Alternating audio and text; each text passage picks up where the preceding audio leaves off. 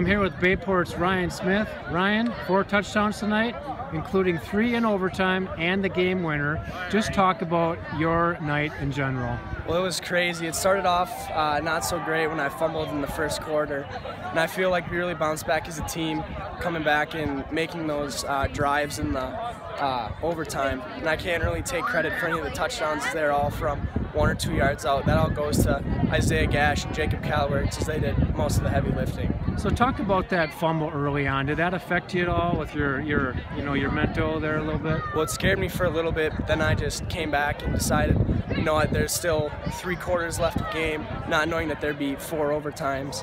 But I try to turn around as best as I can.